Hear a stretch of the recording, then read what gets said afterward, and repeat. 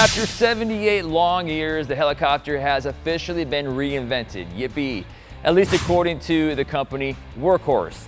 They've come out with a reimagined helicopter that they're calling SureFly, according to the company's website. SureFly is a personal helicopter, VTOL aircraft designed for safe and easy flight.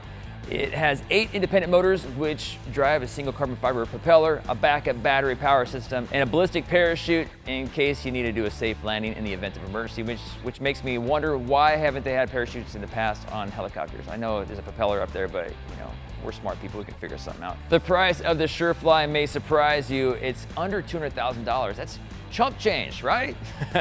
Yeah, right. Nonetheless, it's a lot less than a current helicopter. As you can see from the pictures, it's actually a lot smaller than a current helicopter, which is why it's a lot less expensive.